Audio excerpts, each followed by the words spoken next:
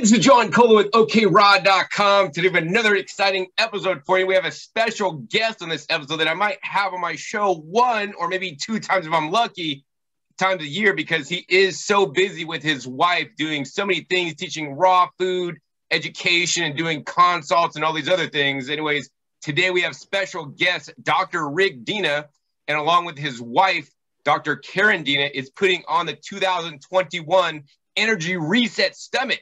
So I thought, what better topic to discuss for you guys today is the 4 plant foods that will give you more energy.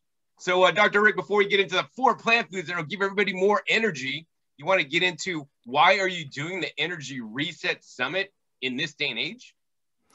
Yeah, sure. Well, most people, when there's surveys and they ask, the majority of people surveyed say they would like to have more energy. Most people are just bogged down with modern living and modern foods, and it zaps their energy. They don't feel their best, and they'd like to have more. So we've brought together a whole bunch of plant-based doctors, a whole bunch of coaches, John Kohler included, and they're going to, the whole focus, in addition to a bunch of health things, is going to be on how to have more energy and how to have better health.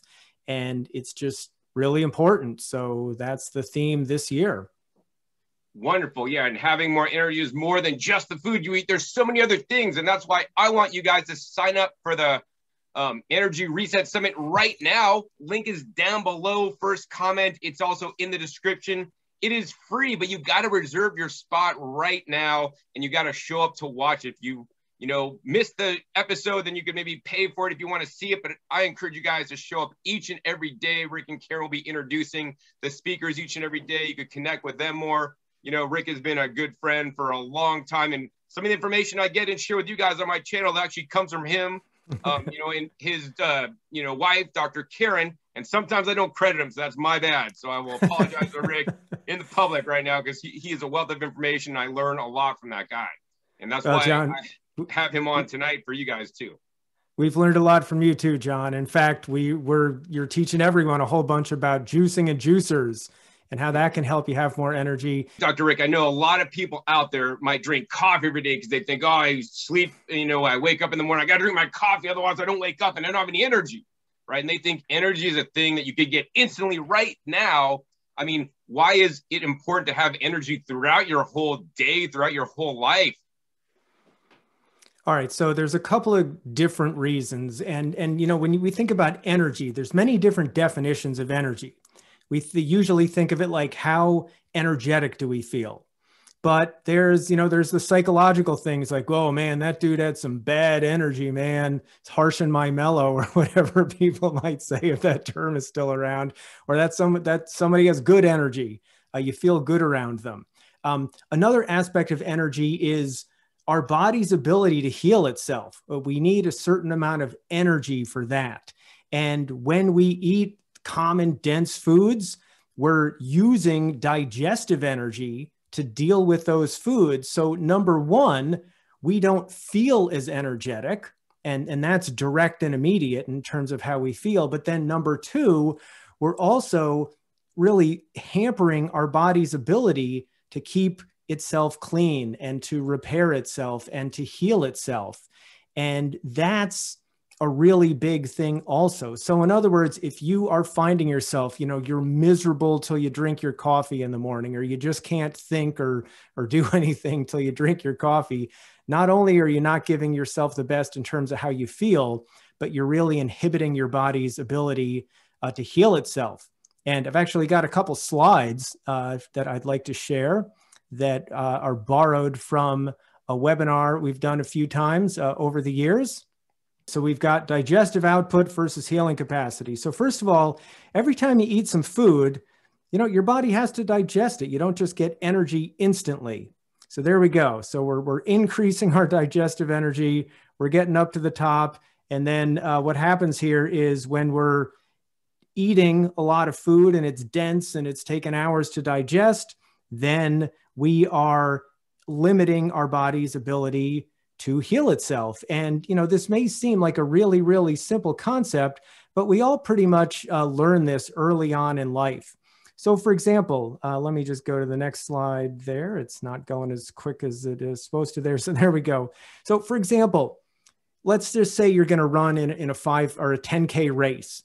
Do you usually see people in their cars or at the starting line eating as much food as possible? You know, one might think energy comes from food. So the more food you fuel up with, the more energetic you'll be. And then you'll be able to run that race as quickly as possible. Obviously, it doesn't work that way. Most of us discover early in life, if we eat too much and we go swimming or we go running or something like that, we get a cramp because our body, it's not just the blood going to the stomach, it's a whole bunch of metabolic processes dealing with digestion. And here's another example. How about you're on a Wi-Fi connection in your house, and you know, everyone shares the same internet connection, and you've got somebody watching a movie, another person streaming a concert, and someone else downloading a huge file, and you're trying to do something online also, like have a Zoom meeting. You're going to get some cutouts because there's only so much bandwidth in this case that can go around, and all of those outputs have to share it. So we've got this basic inverse relationship going on between eating and energy. So in a race, for example, you want to be empty when you start that race. You want your stomach to be empty, but you don't want to have gone 3 days without fueling up, because then you're just burning fat for energy, and that's not as efficient as burning carbohydrates for energy. And we can talk a little bit more about that. And then just another couple quick things that I wanted to mention here. So I spent 4 years as a water fasting doctor at True North. And a lot of you out there, I think, have heard of fasting and have heard of True North. Now, when you water fast, amazing things happen. We consistently and predictably and routinely see people recover from type 2 diabetes, high cholesterol, autoimmune diseases, high blood pressure, and other really serious health challenges in a pretty short period of time. Now, there's all sorts of biochemistry that we can talk about autophagy and gluconeogenesis and all sorts of cool stuff that's fun to look at. But the underlying principle going back here is that you're not using any energy digesting food, and therefore you have more energy left over. So the bottom line is how energetic you feel consistently throughout the day has not only to do with how you feel, but it has to do with your body's ability to keep itself healthy. And that is critically important, because so many chronic diseases people are suffering from out there in the world don't actually have to be occurring. And the more you can eat food that's easy to digest, but that gives you all the calories and all the nutrients you need, man, then you're going to strike that right balance between getting what you need and freeing up your body's resources to heal and repair itself and keep itself healthy. Wow, Dr. Rick. So let me say this. So if you always are eating heavy, dense foods and eating it throughout the day, are you really inhibiting your bodies to heal? And that means you might always still be sick. So we should eat lighter foods and take breaks and do some of the things that you're going to talk about in a minute. That is exactly correct. And I know that's a little bit of an elusive concept. I know it's a little bit oversimplified. I know it's a little bit philosophical, but the good news is, as we'll talk about in a minute, the same foods that tend to take the least amount of digestive energy, which help maximize your body's ability to heal itself, are also high in fiber, high in phytonutrients, high in antioxidants, full of water, and supply your body with what it needs at the same time. And then we can talk about all the biochemistry mechanisms that go along with that also. So that's the good news. So what you said, John, to paraphrase, is sounds right on in my book. Great. And now the other thing I want to mention to my viewers is that we are not talking about animal foods today. We're talking about plant foods. Dr. Rick, I thought animal foods have tons of concentrated energy within them, and when you eat them, you can feel all energetic. I mean, there's people eating paleo diets and all these things, and why are we talking about plants today and not eating animals to have more energy? Yeah. So first of all, a lot of people think, you see on ads, like on TV, oh, this, drink has protein for energy. And as it turns out, we get energy from three places, and there's actually a pecking order biochemically in the body. Carbohydrates are number one. The majority of our body cells run preferably on a simple carbohydrate known as glucose. That is preferable. You know, we learned in school 20 something years ago, and yeah, probably all of us who've been to a graduate degree program learned that the heart muscle runs mostly on fat. But even recently, I learned that even the heart muscle runs about 50-50 mix of glucose and fat. So the majority of our cells want to run on glucose. They want to run on carbohydrates. They can also run on fat, and that's okay. But protein is actually last in the pecking order of protein. Your body will use all your carbohydrates and all your fat, and it'll even convert protein into carbohydrates to use as fuel before it uses protein itself. So animal products, with the exception of lactose in milk, are full of fat and protein, and our body wants carbohydrates for fuel. So they, number one, aren't supplying the most efficient source of fuel. And number one, as most people know, you sit down to steak and eggs and you know, you eat that until you're full. You're not ready to fire up, you know, a game of football or go out for a run or go out for a swim or a bike ride. Then you're going to, you know, turn on the TV and watch the news and chill out for a while, maybe even take a nap on the couch. So they take a lot of digestive energy, and they don't supply our body with the most efficient sources of energy, and they're just not the best. Dr. Rick, I know some people out there that are my viewers are probably on a keto diet right now. They're thinking, that dude's wrong, man. We can live on fat. Like I eat like lard and butter and like coconut oil, and like we could use fat for fuel. I mean, our heart muscle uses fat, like you just said, for fuel. Well, 50-50. That's true. About half of it. So that is true. So for example, when they say coconut oil is a good source of energy, well, they mean energy, concentrated calories. But then you got to look at how much energy does it take to digest that versus how much energy do you get from it. So fat is number two in the pecking order of what our body prefers to use as fuel. Carbohydrates, then fat, then protein. So we can run on fat. In fact, when people are water fasting, after a couple days, they're using mostly fat for energy. The body can convert over, but most people find when they do it properly and give it a fair chance that when they eat a bit less fat and add some fruits and vegetables in, and we don't want to have refined carbohydrates in our diet, but when they add healthy carbohydrates from fruits and vegetables, along with the water and the fiber and the vitamins and the minerals and the phytonutrients and the antioxidants as a package deal, that those foods are actually easier to digest. They supply the body with the body's preferred source of fuel, as well as the B vitamins and the other things that go along with the body's production of energy, stuff called ATP, adenosine triphosphate. And most people find that they feel better that way, and they're on their way to better health. So I would, for anyone who's, hey, you have to do it this way, I would just encourage you to give another way a try. Give it a fair chance. Make sure you're getting enough calories and not too many, and all that stuff, and see how you feel. Give it a few weeks.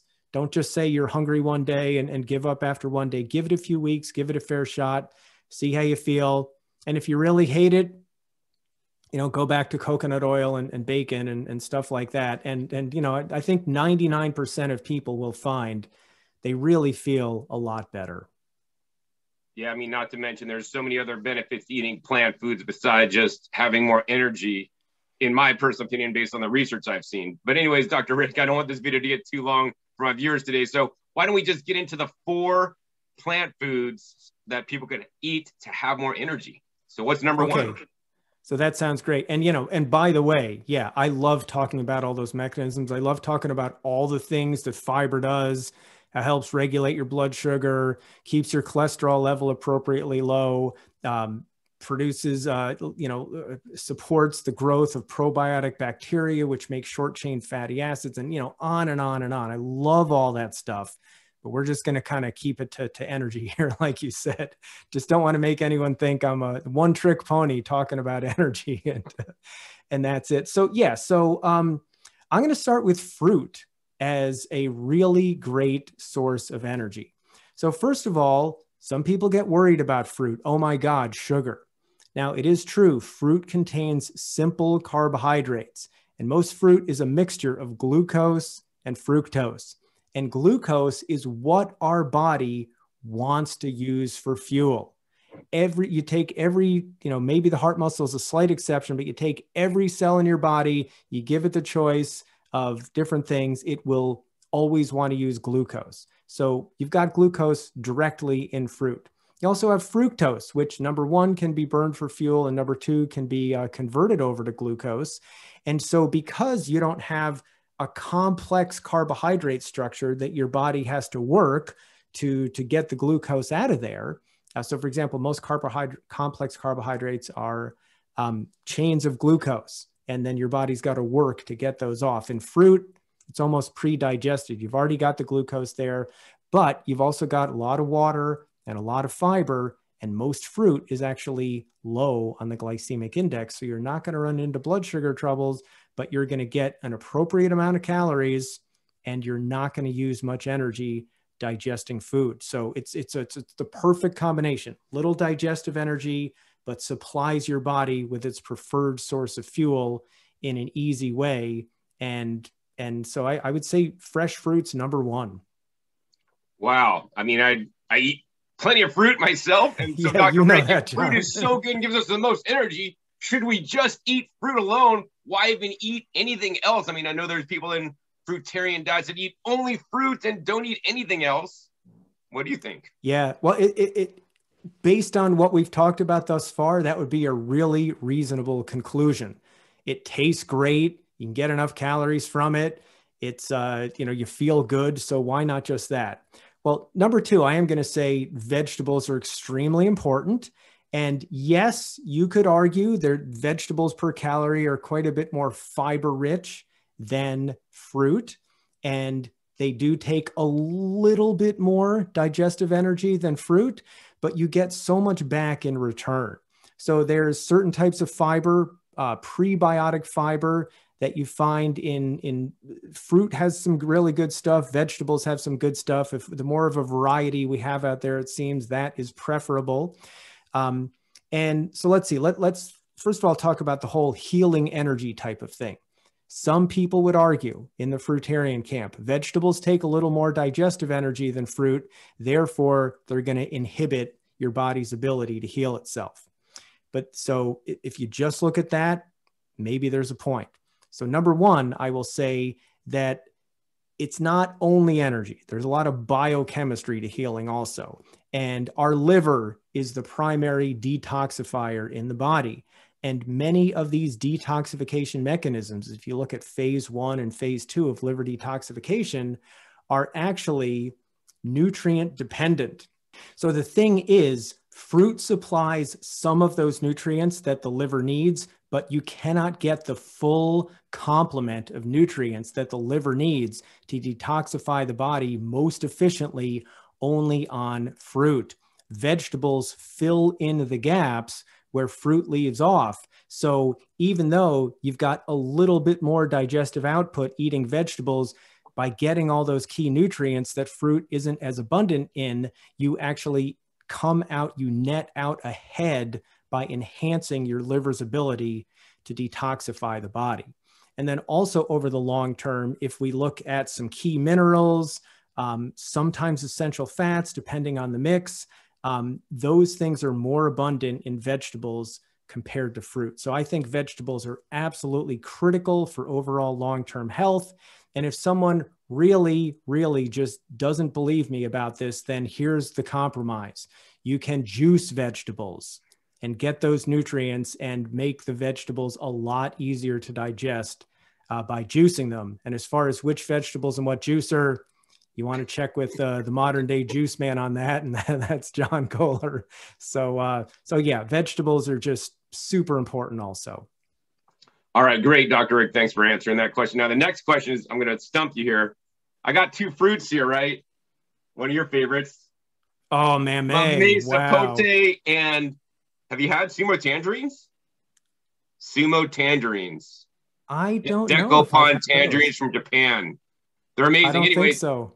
the question is, like, are some fruits easier to digest than others if you're really trying to like optimize? I mean, mamey, like basically tangerines or oranges.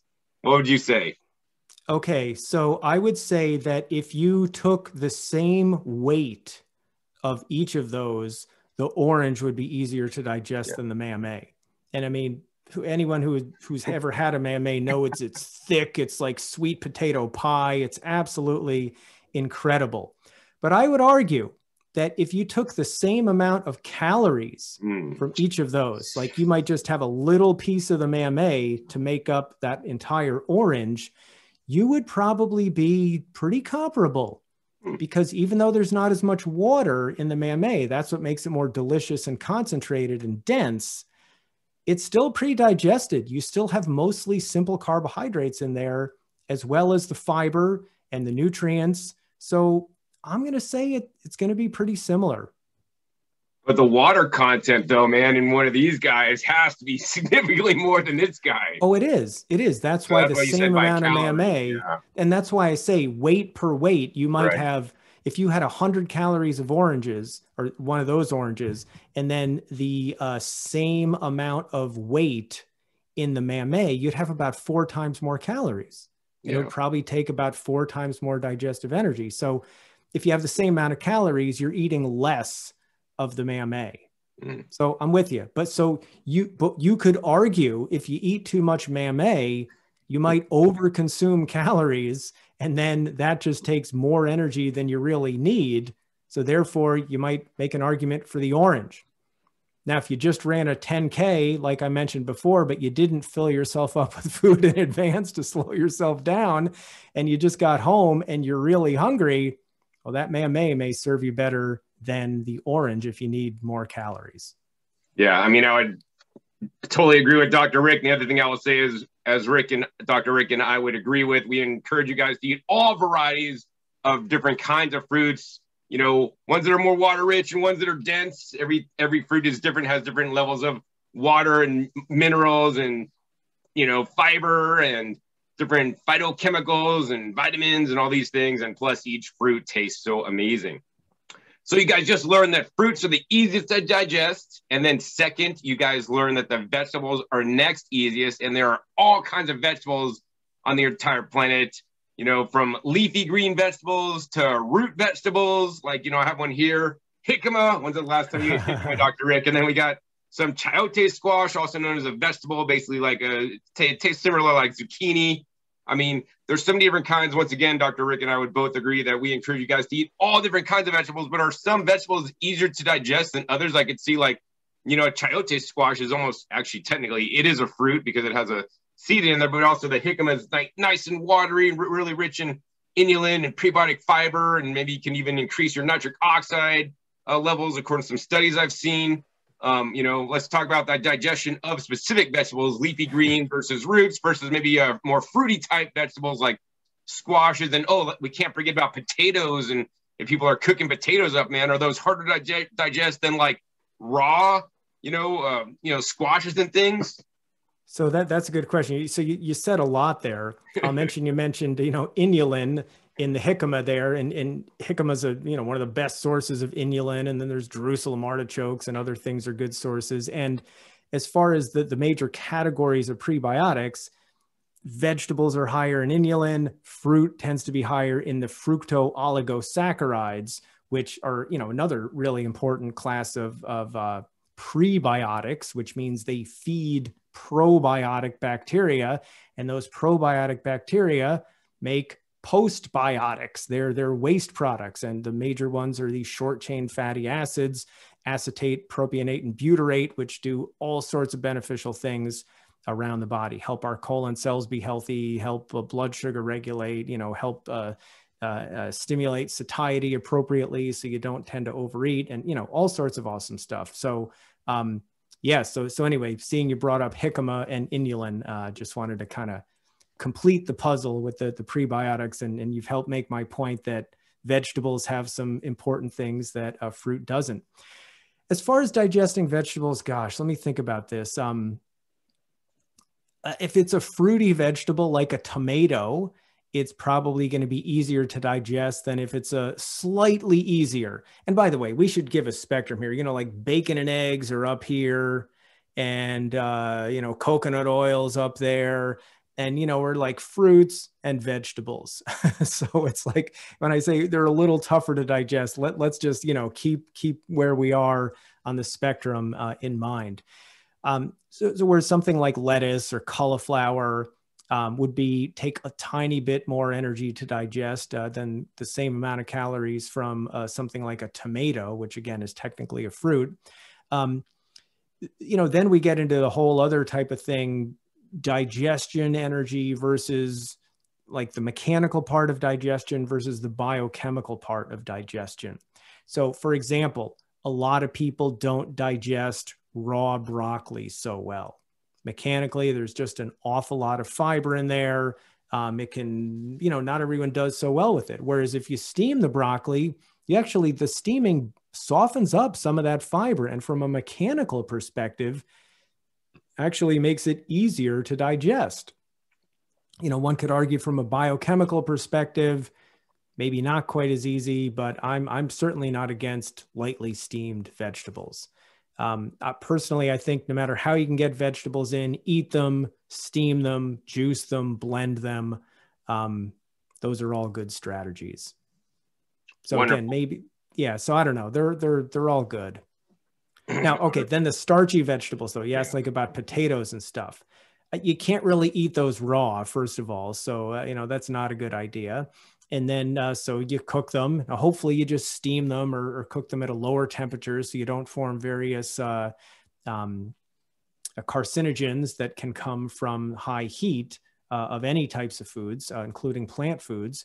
But most people find that if they, let's say, eat a bunch of, like years ago, I used to like making aloo gobi. Because Dr. Karen and I, instead of going to an Indian restaurant where they'd make that, which is basically potatoes and cauliflower, but they put a bunch of salt and a bunch of oil. And we're like, yeah, we know these are pleasure trap foods, but occasionally we would do that. So instead at home, we just steam some potatoes and steam some cauliflower and add a tiny bit of curry powder, maybe a little bit of mushed avocado to give it the creaminess. And we'd make our own healthier version at home. But I would notice if I went heavier on the cauliflower and lighter on the potatoes, in other words, more non-starchy vegetables and fewer starchy vegetables, I would digest that better and feel more energetic. So once you start to get into starchy vegetables, you're going up, you're increasing your digestive output, but at least it's still clean burning fuel. So I put those starchy things maybe here on the energy spectrum: fruits, non-starchy vegetables, cooked starches, and then, the bacon and eggs and stuff is still way up at the top. Right. So I'm glad we're laying this out for people so they could decide where they want to be. I tend to fall on the lower end to use the least energy to digest my food, so I could have more energy for healing and youthing and anti-aging and all these other things I like to do. So Dr. Rick, let's get into the third best plant food to have the most energy. Well, we already kind of touched on that. They are fruits and vegetables in the juice form. And John, you of course are the pro in that area. In fact, on the interview, we asked John a lot about juicers and which juicers, do better for different things. And tell you what, it was hard to kind of wrestle John down because he's like, well, it depends and this and that. And he's enthused and, has all this information. I'm like, all right, well, what about the average person? So I think I wrestled you enough down to get to the, the basics for most people. But anyway, no matter how you slice it, juices tend to be easier to digest than the fruits and vegetables they are made out of. Some would argue you've processed the food a little, and that's fair. You have processed it just a little bit, but by taking some of the fiber away, you actually make the fruits and vegetables easier to digest in juice form. Now, I'm a big fan of people, juicing for days or a couple of weeks, sometimes at a time, as an opportunity to free up some of your body's energy, to allow it to heal and repair. I don't recommend it super long term because we still want to get more fiber than the juices provide in our diet and get all the benefits from that. So I know, John, you probably make juice just about every day as part of your repertoire. You can concentrate more fruits and vegetables in that way and get more nutrients and without using up much digestive energy. So, juices are fantastic. They supply your body with what it needs and they don't take up much digestive energy. It's like, you don't have to put much in to get a lot out. It's like putting $1 in and then, a month later you get $10 back. That's a really good investment. So juices are, I think, fantastic. Yeah, now except for all the work that goes in, I juice like for that's true. If I juice, like it takes me like an hour and I can make like 5 quarts and I vacuum seal it, store it, and I have it like one of those each day for the next 5 days. But I'll make like 2-3 different recipes, And the other thing I really like juicing for, Dr. Rick, is it allows me to eat greater variety. I mean, hey, I like to eat some raw beets once in a while, but it doesn't happen so much. But by juicing beets, I'm getting more beets in me. I mean, the jicama here, this will probably be juiced. Jicama juice is amazing. I'm still getting some of the prebiotic fibers, the inulin. I'm removing some of the fiber. So you want to talk about that, Dr. Rick? Because some people think, including some plant-based doctors that are online and make videos, juicing removes all the fiber and it's bad. What say you? All right. Well, John, I know you and I have both looked into this and we've talked about it a bit. So there is still some fiber left in juice. So no juice extractor is 100% efficient. So first of all, there's plenty of soluble fiber left in juice. And depending on how efficient your juicer is and if you strain it or not afterwards, there's even still some insoluble fiber left in juice. In fact, I think about that sometimes when I'm on a juice-only program for a while. I know when I used to make watermelon celery juice, I would, I used to strain it. And lately, I just haven't been straining it. I'm like, okay, I'll get some more, fiber in there and drink it up that way. So there's still fiber in juices. But again, I wouldn't recommend that people only juice. You want to eat. I mean, we should be getting, I would say, an absolute minimum 50 grams of fiber per day. And, you guys can go on Chronometer or different nutrient databases and put in all the food you ate and see how many grams of fiber it comes to. At least 50 grams. My fiber intake's probably, 80, 90, some days 100 grams or so from eating lots of fruits and vegetables. If you don't quite make that and you're getting a lot of fruits and veggies from juices, I mean, I think that's still good also, but I don't know. I see juices as valuable food. I know some people are against them and say, you can't get any polyphenols and other things out of them, but I don't know. I'm still a fan. And you've made some videos about that. I made a webinar about it a couple of years ago. And the bottom line is still a fan of juices. Not in replacement for whole foods, but mostly, especially when vegetables are concerned, to get more vegetables into your diet. And by the way, John, I hear you too. Like when you make a lot of juice, it takes a lot of energy and a lot of effort, but it's your arms and your back muscles doing that. It's not your digestive system. So you're getting a little bit of moderate exercise there, and that's good for you too. So that's good output. Wow. Yeah. I mean, I would totally agree. And I totally agree with Dr. Rick is that, if you want to go on a juice fast for a juice fast or juice cleanse or whatever you want to call it, juice feast for a period of time, I think that's great. I don't think we should live on juices by any means. I sell them. I sell juicers, but we shouldn't live on juices.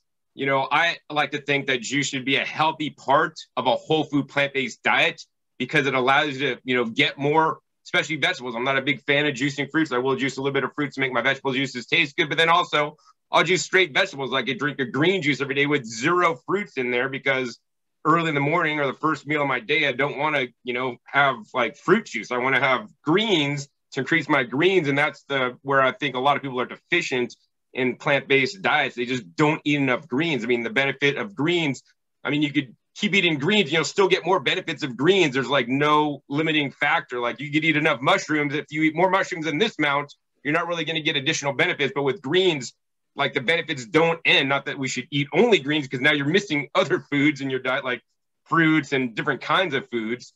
So I really see juicing as a beneficial part. And Dr. Rick, I want to ask you, because I think you know about this, but are certain nutrients better uptaken in their juice form than their whole food form, which in certain cases might make juices even more beneficial, say for breast cancer patients, for example, with beta carotene? Well, that's a really good question. I have not looked into that specifically. One could argue that, so one could argue on the one hand that you lose some value, some nutrient value from the juices because some is left over in the fiber. And I think that's fair. You can't say you get 100% of the nutrients that you get in juice from compared to eating the whole food itself. But on the other hand, you can consume many times more vegetables worth of juices compared to what you could eat. So I might eat a leaf or two of kale, and it's kind of hard to chew, and it it takes me 10 minutes and I get 10 calories, whereas I could put probably 5 times more kale in a juice and consume that. And as long as I'm getting more than 20% of the nutrients out of the juice compared to eating the whole kale, I'm coming out ahead in the juice. And I think it's a lot more than 20%. I think, I don't know what the percentage is, 70, 80% or so. And then if your machine is more efficient, if you're, kind of nutty and like I am, I bought this press from John like 25 years ago. So when we first became friends, I take my leftover pulp and I fill it up in these or put it in a nylon bag and fold it over and stack it up and then press it all out in this hydraulic press to really get more stuff out of there. You might be getting 80+% of the nutrients out of the juice that you would from the whole food.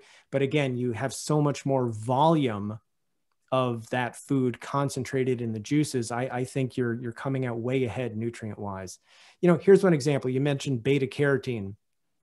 If you see people with really orange palms of their hands and an orange tone in their face and like their soles of their feet are orange, that is when you start drinking a lot of carrot juice. I know early on in my veggie days, I would drink a lot of carrot juice when Trader Joe's used to have it, and I turn really orange. Obviously, I'm getting beta carotene from the juice, and I think a lot of people have noticed that. So anyway, I haven't looked in like to the specific level of nutrients and all that, but I think it's pretty safe to say juices, vegetable juices in particular, are just super nutrient dense, and it's hard to go wrong. Just don't make that a substitute for eating whole vegetables.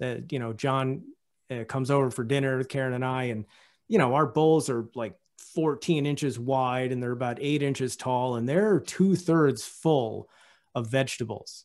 And so that's a lot of vegetables to eat. And so we think of the juices as an added bonus, not a substitute for eating vegetables.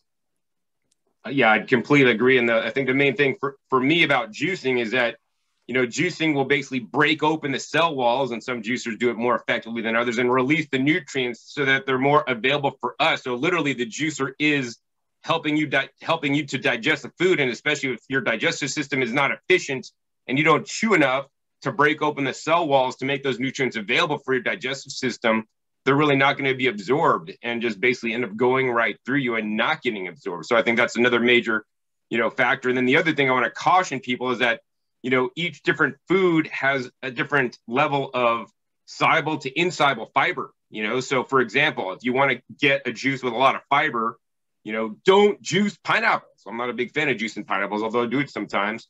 Only has 10% soluble fiber. So when you're juicing pineapples, you are losing most of the fiber in the pineapple. So eat them. I mean, most fruits you're going to, depending on the fruit, like cactus fruit, you're going to keep 50 to 75% of the fiber because the fiber is a soluble fiber. It's not like thick pectin stuff, When I juice whole lemons in my turmeric and ginger, the juice will actually end up gelling because I'm keeping a lot of the pectin from the peel and the rind of the Meyer lemons that I've been using lately. And it'll get like thick. It'll get like a jelly, like in the little jars that I make them in. So I want to encourage you guys to, once again, juice a wide variety.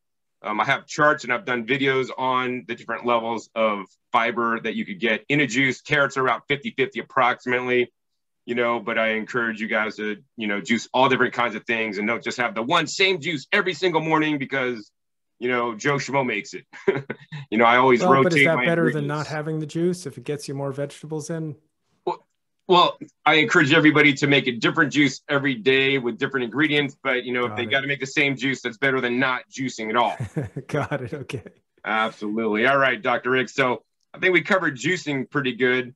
If you guys are looking for juicer. Can I make one more comment? You mentioned beta carotene, and some people, make the argument, and there's probably something to this, that, you can get more beta carotene out of, cooked carrots compared to raw ones. And I think part of what's going on there is that the cooking is softening up the fiber. And, you can argue that now some nutrients, you can get some more nutrients that way. You also lose some nutrients from the heat. And, where you balance out exactly where you net out is hard to say. But, we're fans of raw vegetables and steamed vegetables. But if that is the case, that in some nutrients that are not especially heat sensitive, that you can get more out of them by steaming them, by breaking up the fiber, well, juicing does that even more. And again, so, people who drink a lot of carrot juice, it's raw, it's juiced, they turn orange. And that's beta carotene under their skin. So, again, so anyway, that's just to support John, you saying that, when you break all that stuff up, when the juicer does that, that may allow us to actually extract more nutrients from the same amount of food compared to eating it whole. Yeah. And then the most efficient style of juicer that I got in terms of percentage of how much pulp is left over, 90%, Dr. Rick. And I'm pretty confident that of that 10% pulp in celery juice, for example, there's not a lot of nutrients left in there. Trust me. You could taste it. It's basically just like eating sawdust at that point. But I'm using like the best extraction method that actually I don't even have a video on yet. So, hey, we should try that if you still have a press, or sometime when you come over, and we'll try pressing out the pulp and see if there's anything left. And you get hardly nothing even out of it after that. There's like nothing coming out. It's already that's impressive. Just dry, done without even having a press. Because when I make juice, vegetable juice, if I could jump in my twin gear juicer and I turn the screw so it's the tightest and the stuff stays in there and grinds up the most, and it's hard to push it down because I'm trying to get the most out of it. Even when I take that and put it in my bags and put it in the press, I get like probably about 15 to 20% more yield. So the fact that you're saying whatever extraction method you're talking about, you really don't get there's nothing left there, nothing much else to get out. That is amazing. It's work, but it's impressive. Yeah. I'll have videos on it coming out soon. We won't talk about that. Okay. So I think we're good on. Oh, and if you guys want to buy a juicer, hey, check out my other channel, discountjuicers.com, or visit me at Discount Juices. I test all the major brands because here's the thing. I juice every day, or pretty much every day. I drink juice every day for sure, usually 64 ounces to 96 ounces right now because it's getting warmer here. And juice is my main source of hydration. But I also eat plenty of food as well. Nice big salads and fresh fruits every single day, and some nuts and seeds. But yeah, you could, get a juicer. I test them all so you guys can get the right one for your specific needs. And you'll have to, once again, sign up for the link down below in the Energy Summit. Rick pins me down more than anybody has pinned me down before on what juicer you guys should get. Nice. And I'll say this. Now, I don't juice that much. Okay, but a few times a year, I take a week or so and just have juice, or almost exclusively juice. And I just always love, even though I'm a bit hungry, the clarity, the reset, if you will. I wouldn't ever want to be without a juicer.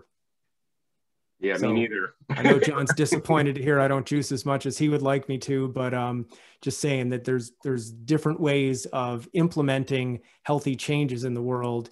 And it's kind of like, what's the best form of exercise? The answer is the kind you like the most and you will do consistently. So, if John and I seem extreme and ideal, just remember, no matter where you are, that the path to 1,000 miles, starts with the first step. So just keep that in mind.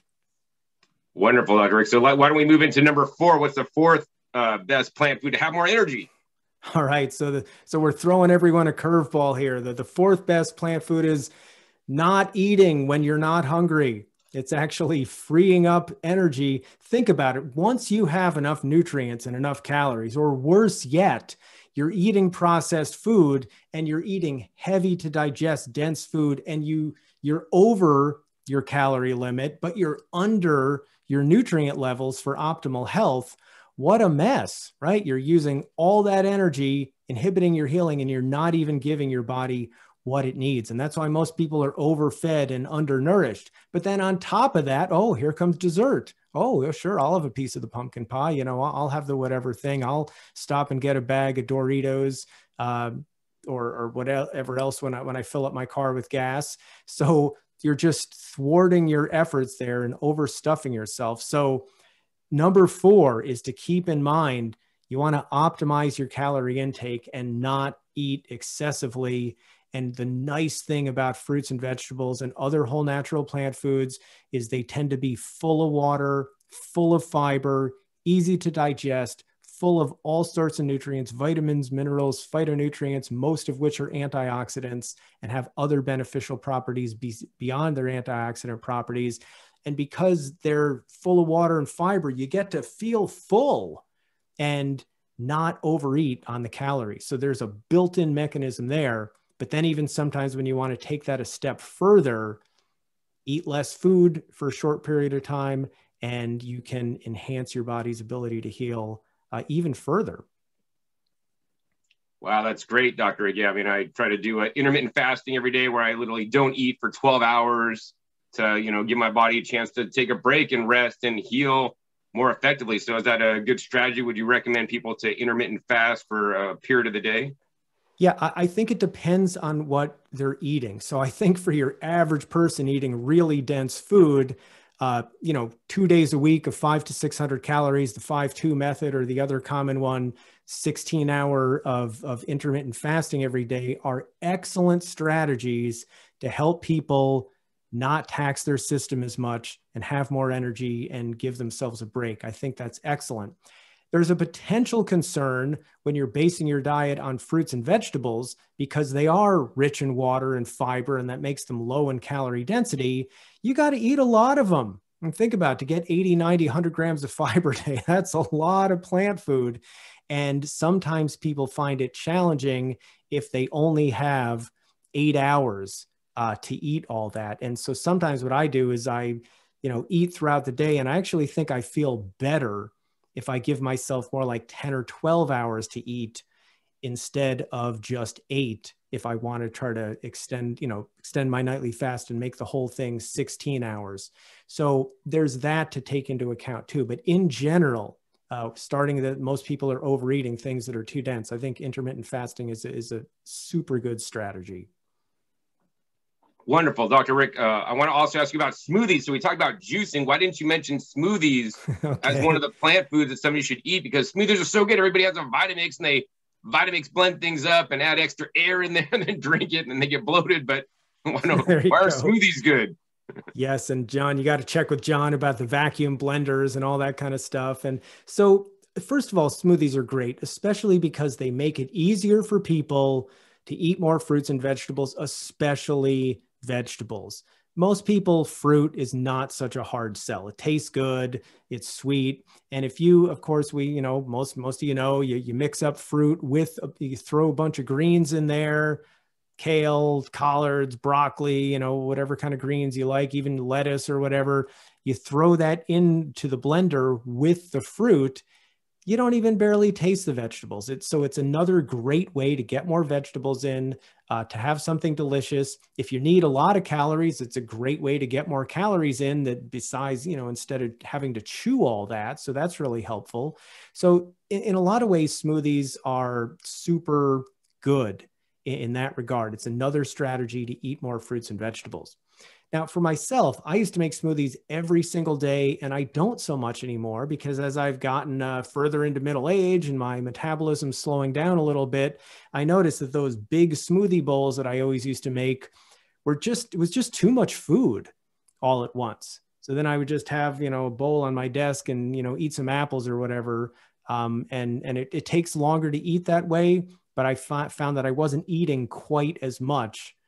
And that actually helped me have more energy because so anyway, so smoothies could potentially have their downside there, but they really have an upside when you need the calories and when you're going from waffles and pancakes to a smoothie.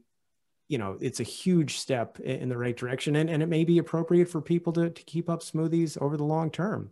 So anyway, those are my thoughts on smoothies, the pluses and minuses. Overall, I think they're great though. Yeah, and Dr. Rick and I would both agree. However, you guys get more fruits and vegetables in you. If you want to eat them whole, great. If you got to, eat them in a juice form, great. If you want to put them in a smoothie, great. I mean, even if you got to cook some more vegetables to get them in you, it's better than not doing it at all. But, my goal is to get them in me raw, basically through the juice form. That's how I eat a lot of the greens that I take in a day, several pounds usually in juice form at this stage, because I have so much lettuce in my garden, like that I got to harvest and use as soon as possible.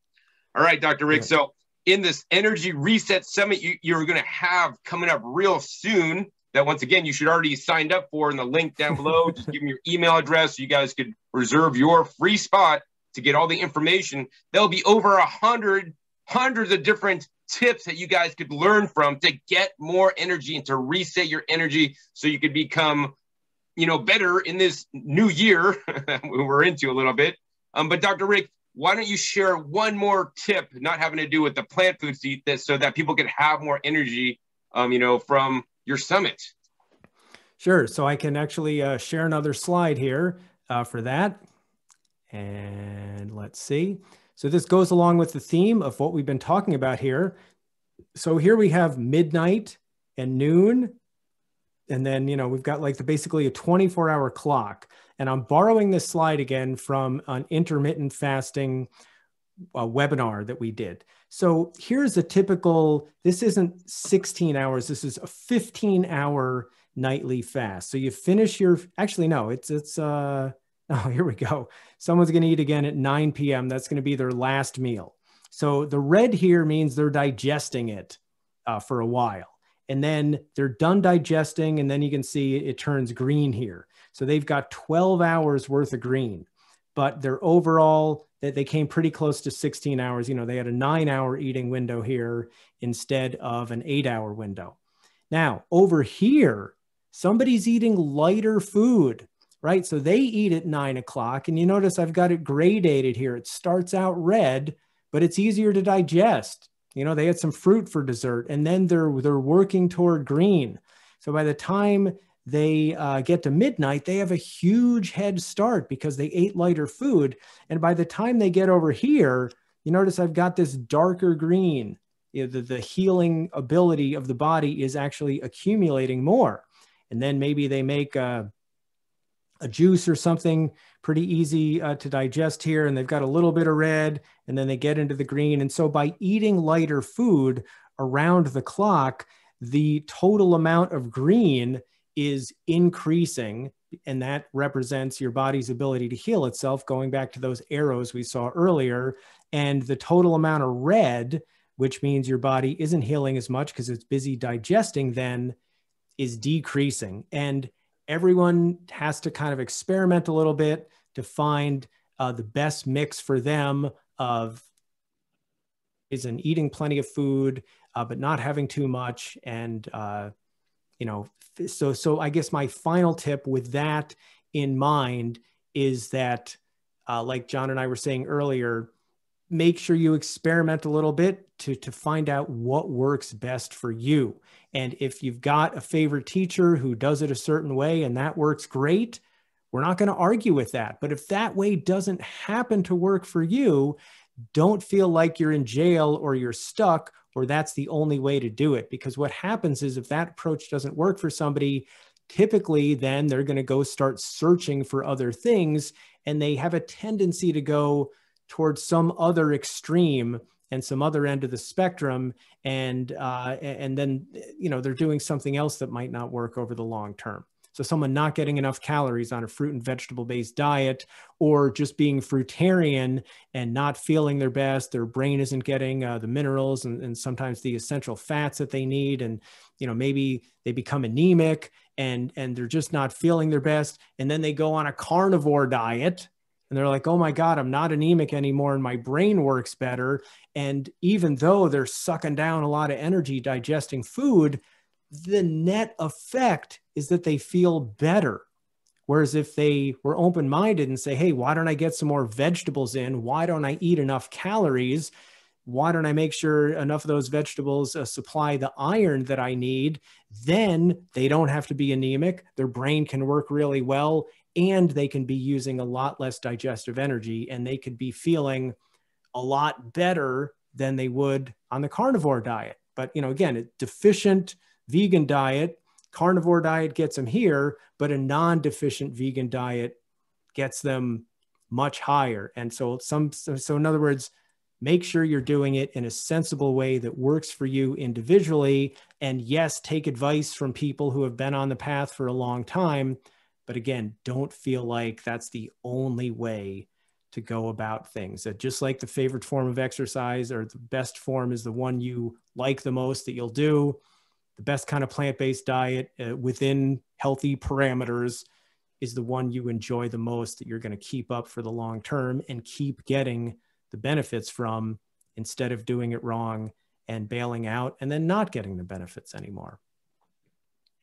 Wow, that was one amazing tip that worked perfectly, Dr. Rick, with what we've talked about. I hope you guys that are watching this implement it.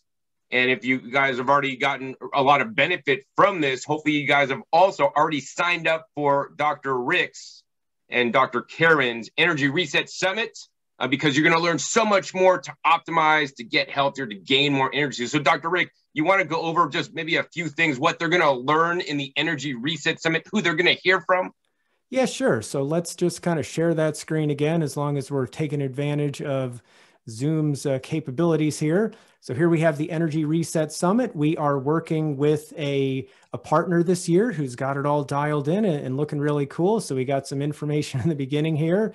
We're going to hear from, you know, top experts each day about the benefits of a plant-based diet, from energy and for overall health. Here's going to be someone who looks familiar on day 3, fasting and juicing to detox and reset your body.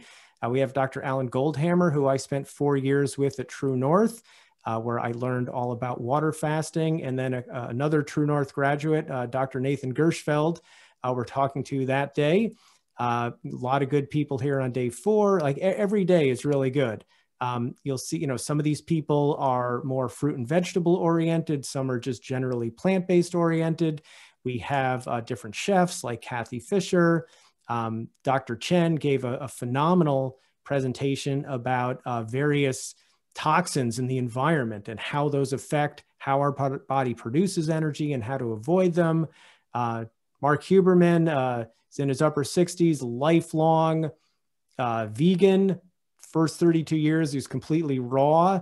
And he's mostly raw since then. People talking about hormones, you know, various other speakers. So anyway, we just have a huge array of people to share, experts to share a lot of good information with. I'll stop on this, seeing John's there. And what we're doing differently than we've done in previous summits is that Dr. Karen and I are going to be there live at the beginning of each day. So it's going to start at 10 a.m. Pacific time, which is 1 p.m. Eastern time, which is 7 p.m. Central European time. And we are going to have a live session. And number one, we're going to summarize each of the speakers' presentations so you can hear about what's coming up that day. Number two, we're going to give a presentation ourselves related to the topic of the day. And then we're going to stay for a while for questions and answers live. So each day is going to be really full of awesome stuff. And, you know, I think it's going to be an excellent event. And we've done many summits before, and we're trying things a little bit differently this year with a partner. And I think we're going to reach more people and get more good information out there and more inspiration and help support all of you looking to have more energy and feel better and enhance your short, medium, and long-term health while you're at it. Wow. So if you guys haven't signed up yet, once again, sign up right now. Link is down below, man. Don't miss out on this. There's so much information that you could gain from. I mean, if you just learn one new piece of knowledge, it could change the trajectory of your, your health, your life, and get you guys more energy to reset. It's going to be amazing. So Dr. Rick, I'm already actually signed up, so I want you guys to do that as well. So Dr. Rick, before we sign off, any last comments or words of wisdom you'd like to share with my viewers today? No, I think that should do it. I mean, John, I'll say, Dr. Karen and I are always happy to be guests on your show like this. We're always happy to have you on our summits. We've had you every time we've had one. And the more fruits and vegetables you can eat, which supply your body with what it needs without sucking down too much energy, you have more energy, you feel better, your brain works better, and you avoid common diseases and can oftentimes even reverse, depending on the situation, major diseases that come from as a result of eating foods that take too much energy, that also don't supply your body with what it needs, but also give your body too many things that interfere with health. And you will hear so many of these doctors and other plant-based experts share how that can happen and how it's not just like some radical, I'll think about getting better and I will. They will tell you what to do to enhance your health. So we really hope you all join us. Well, thanks, Dr. Rick, and thank you to, you and your wife, Dr. Karen, who is putting on this, because I know this has been an incredible amount of work and you're doing it to literally make a difference in the world. So I applaud you greatly for doing that. So you guys that are watching, if you guys enjoyed this episode, hey, please be sure to give this video a thumbs up. Also, more importantly, please be sure to share this video with other people in a plant-based community and other people that want to have more energy so that they could learn the top 4 plant foods to have more energy. Also, be sure to click that subscribe button right down below so you never miss out on my new and upcoming episodes. I've come out about every 5 to 7 days. You never know where I'll show up or what you'll be learning on my YouTube channel so that you can eat more fruits and vegetables and do it even in a better way and get healthier. Also, make sure you click the little bell so you get notified as my new videos come out. And finally, be sure to check my past episodes. My past episodes are a wealth of knowledge, over 600 episodes at this time on this YouTube channel, many with Dr. Rick. I'll put a couple links down below to some videos I made with Dr. Rick in the past so you guys could learn from all his amazing knowledge that him and his wife will share with you guys. So with that, my name is John Kohler with OKRAW.com. We'll see you next time. And until then, remember, keep eating your fresh fruits and vegetables. They're always the best.